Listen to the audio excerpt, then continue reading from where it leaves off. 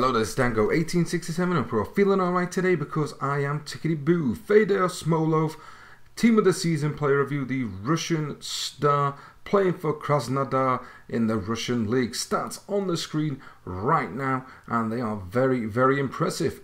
88 attacking positional, he's got 91 acceleration, 90 sprint speed, 83 strength and 82 in regards of his agility.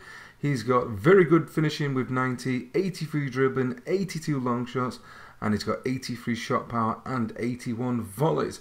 He comes in with the freestyle weak foot, freestyle skill. He is 6'2" with medium work rate and has the finesse shot trait as well. Pros and cons for this Russian star are his attacking positional play. This guy is always Johnny on the spot, ready to pounce on any defensive mishap, any loose ball, and when he gets into the area, his finishing is absolutely clinical. Whether it be his left foot, his right foot, his finesse shot is absolutely amazing, and he's very strong as well.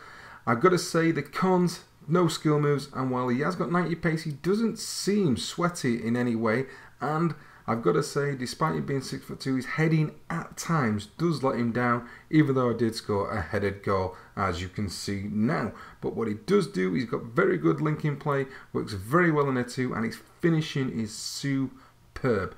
I'm going to give him 8 out of 10.